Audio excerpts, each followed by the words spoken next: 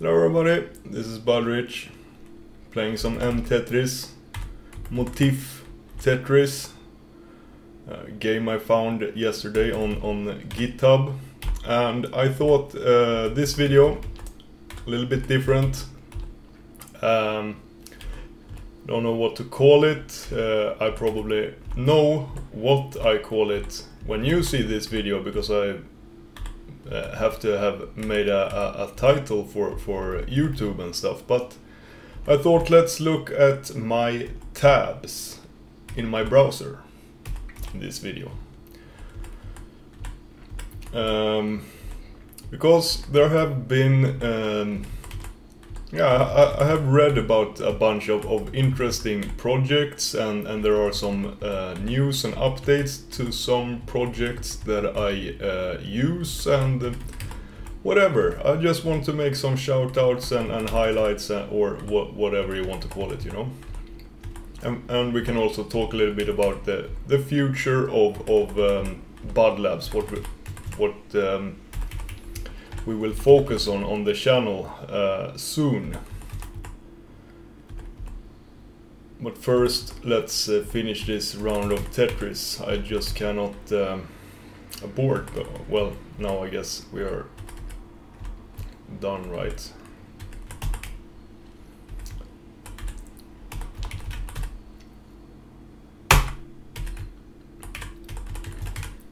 It's extremely hard to tuck pieces like this in this version. Alright. Maybe we are not... It's not over till the fat lady sings, you know.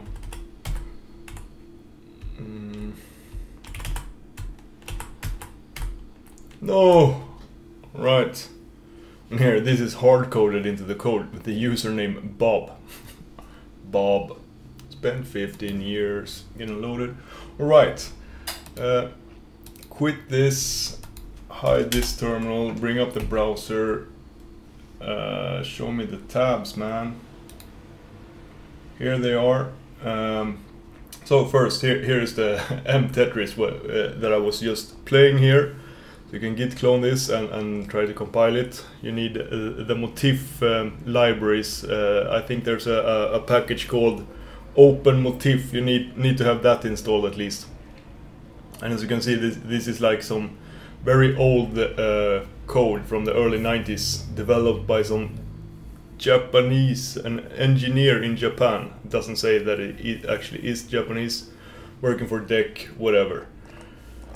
Just a cool, fun little thing to do, and pretty interesting to look at these, like almost 30-year-old source code, you know, how to write a GUI game in 1990.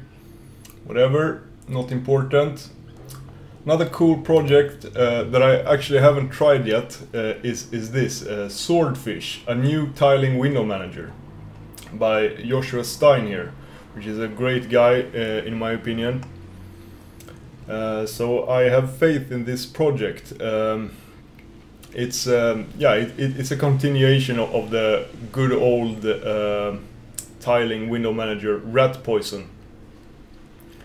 And I don't know, I haven't tried it yet because I couldn't compile it when I tried, but I filed an issue, and as you can see here, JCS has updated the repo. I haven't pulled the latest changes, but it should build on Linux now. But the interesting thing here is that it divides the screen into one or more frames, each one only displaying one window at a time, but can cycle through all available windows. And that is kind of my workflow, you know. I have that, or something similar with tabbed layout, but sometimes it feels like, you know, i3 is working against that workflow, and here is a window manager that have that workflow intended from ground up, so to speak. And I think it's this is an interesting project, and Joshua Stein, JCS here, he have a lot of great projects. For example, Xbanish, which I have been using for a long time.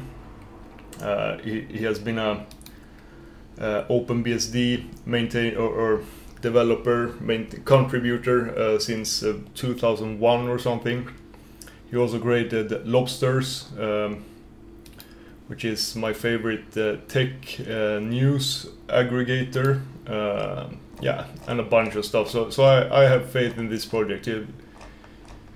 He seems like a really good guy that creates nice things. He was also a part of, I think it's on this list, yeah, the Garbage podcast, if you listen to that, which was like a OpenBSD focused podcast, but really good. But they brought it to an end earlier this year.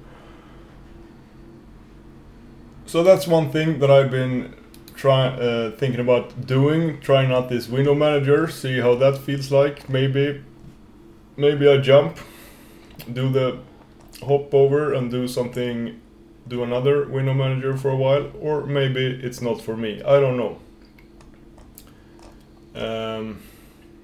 But just interesting with new tiling window managers, and yeah, whatever.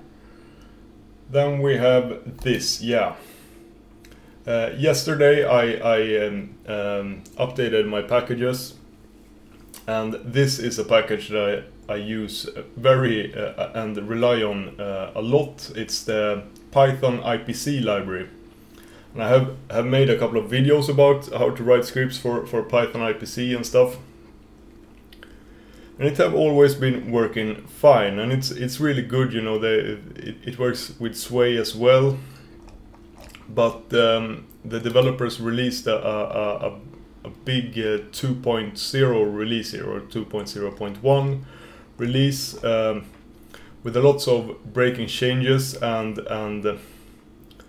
yeah, I guess the focus have been this await async methods. They have completely rewritten the documentation. You can see here this await. You can now do asynchronous Python stuff with it. But there were a serious bug. I think they will fix it really soon. We both me and another guy here encountered the issue at the same time, so we actually reported the issue just a couple of minutes before I was about to write it. But the event, yeah, it's a weird issue, and I'm sure they will figure this out. I don't think it's a big deal. I just think it's a little mistake in the code, but still it's really annoying that it slipped through or whatever. But I have faith that they will fix this issue, like in a day or two at least. I don't know. But while I was doing this, I was thinking maybe there is like a better or different path you could take to this IPC libraries. You can of course use the very raw built-in method that I use for this, you know, the key notification script that uses just yeah, the shell output of the i3 message subscribe command. I could use that, but that's very dirty. So I thought to myself, maybe there is an official way to do this. And the only official external IPC handler is this Go i3. And I know that Mikael Stapelberg he likes Go. He does a lot of things in Go, and I guess he's the biggest maintainer of this IPC handler. Yeah, it's almost only.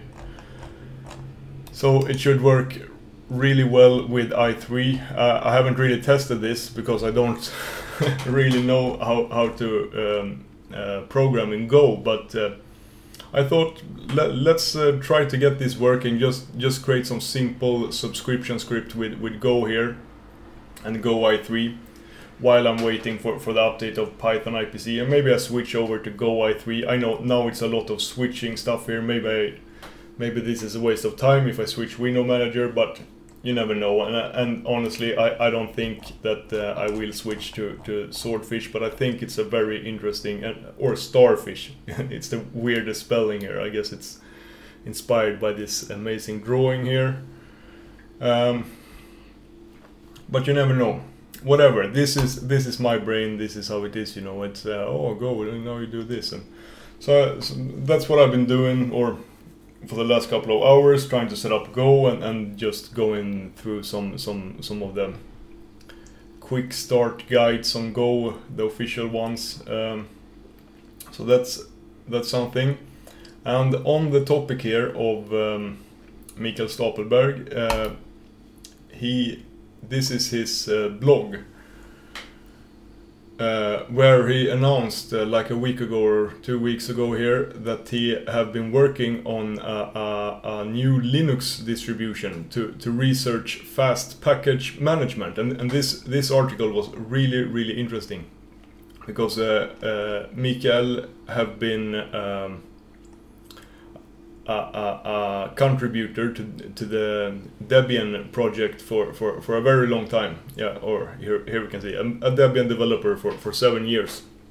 But he got so frustrated with the package management in particular that he actually stopped contributing earlier this year and wrote like a blog post about that. But they have been experimenting here with a completely new way of managing packages that looks extremely interesting. If I'm not mistaken, he used Go, whatever, or no, yeah, it's kind of complicated when you read about it like this, but the gist of it all is that it will update a system in parallel, so to speak. So yeah, he have some demos on this, and you can update several different packages at the same time, and also download different packages and update them at the same time. This is really interesting things, using like some kind of, well, I use quotation marks, containers. It's actually some weird file system here, read-only file system thing. It looks really complicated in one way, but it also looks really smart in another way. And this distribution is just created for he have created it to test this package management system. So the distribution itself is not, I guess you can get it, but it's really not recommended that you use it as a system, and Mikael's goal here is to hopefully inspire other distributions to adopt this system. And yeah, I hope they do, because it looks really good. So on the topic of distributions, this is another distribution that was just recently made public. I have been keeping an eye on this project for a while, because it's created by Dylan Arabs, who is also the creator of Pywall, which many people use in the Rising community, and also NeoFetch, as you can see here. But yeah, for like the last year or so, it looks like Dylan has been really into becoming a bash wizard somehow. And this is a very good repo that I really recommend. His Pure Bash Bible here, which has a lot of great documentation and tips and tricks for writing great shell scripts. And this distribution, this KISS distribution, which is, you know, the acronym for Keep It Simple Stupid,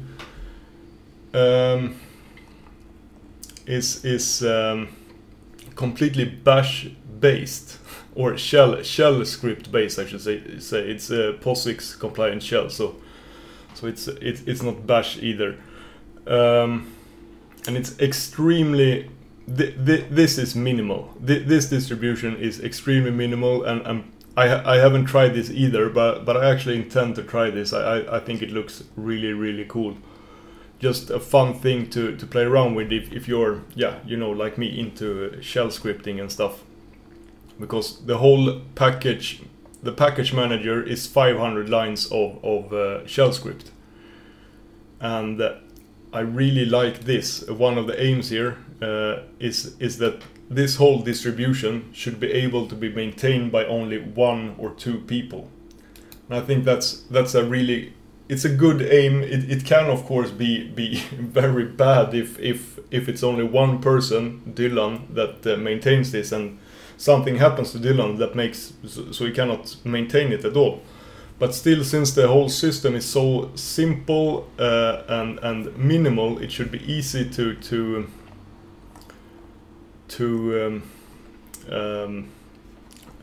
understand how it works, you know. So this is like Linux from scratch, but much easier and simpler.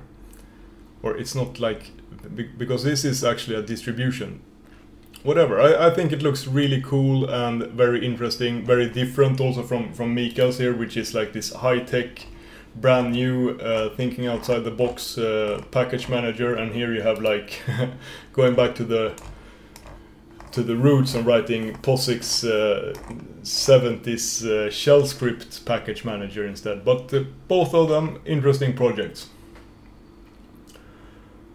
Alright, and on the topic of Go, this is what I want to do in upcoming videos here. I want to create a homepage for Bud Labs using Hugo, which is a static site generator, also written in Golang. So it's like it's so many things right now that points to Go for me. So I feel like I want to learn a little bit more Go, and I also would like, I have written a couple of, or created a couple of home pages with Hugo, so I know it a bit, but they have updated it quite a lot since last time I used it.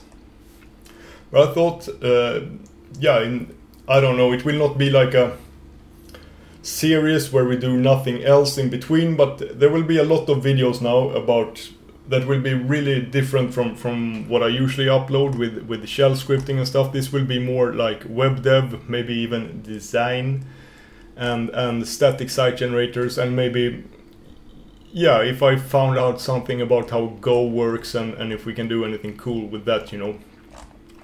But this stuff is really cool. So yeah, that's my tabs in my browser today. Thank you for watching. Have a great day. Bye.